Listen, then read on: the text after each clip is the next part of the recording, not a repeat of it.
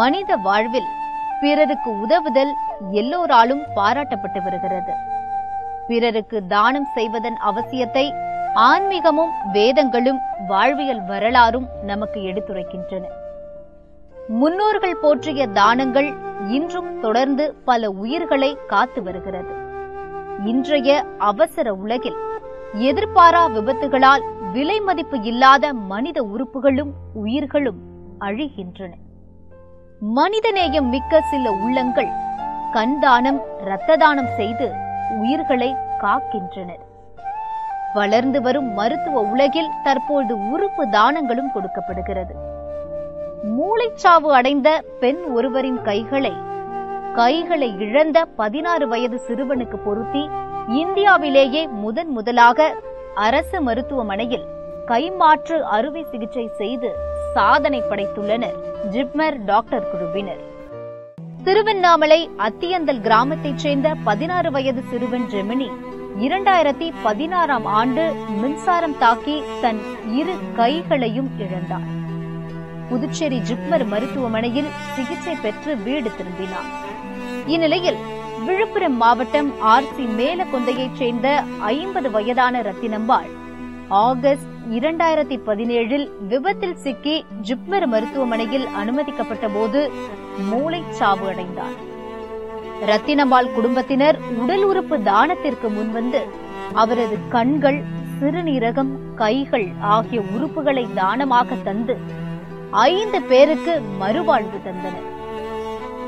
ரத்தினம்பாளின் அந்த இரு கரங்களே சிறுவன் ஜெமினிக்கு பொருத்தப்பட்டது. This is a very rare surgery because both the hands, most of the time only one hand will be transplanted, but in this case both the hands were transplanted. That itself is a rare event, and that too it happened in a government sector, not in a private sector, and everything is done free of cost at Jipmar. Government of India has a NATO Act, National Organ Transplantation Organization Act. Under this act, we cannot do any transplantation unless we get a license from Government of India.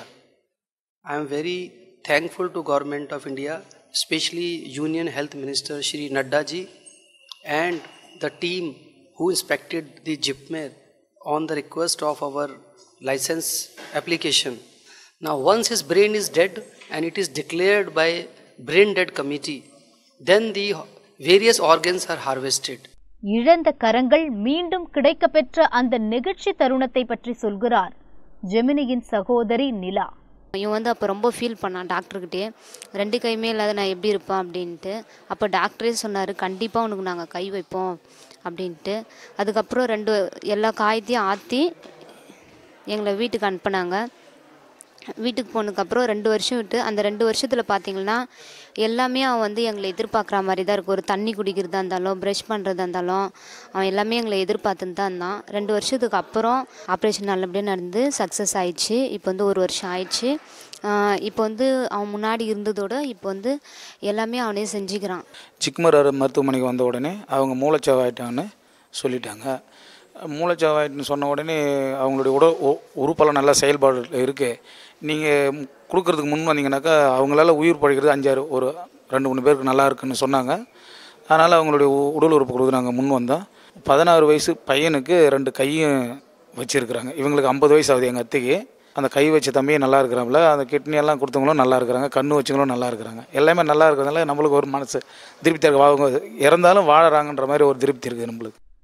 நான் என்ற அகந்தையை கழற்றி வையுங்கள். சக மனிதனை நேசித்து மதித்து அன்புடன் அரவணைத்து அவனுள் இறைவனை பாருங்கள். இப்போ ஃபஸ்ட்டு கையில் மாதம் எல்லா வேலையும் அவங்க தான் செய்வாங்க. எங்கள் வீட்டில் இருக்கிறவங்க அம்மா அப்பா. இப்போ என் வேலையை நானே செய்யணும். தண்ணி குடிக்கிட்டா கூட யாரும் எதிர்பார்க்கணும் சார். இப்போ நானே அவன் வேலையெல்லாம் செய்யணும் சார். இப்போ கை வச்ச டாக்டருக்குள்ள ரொம்ப நன்றி சார். அப்புறம் கை கொடுத்தவங்களுக்கு ரொம்ப நன்றி. கைகளை தானம் பண்ணுறதுக்கு நிறைய பேர் சங்கோச்சப்படுறாங்க.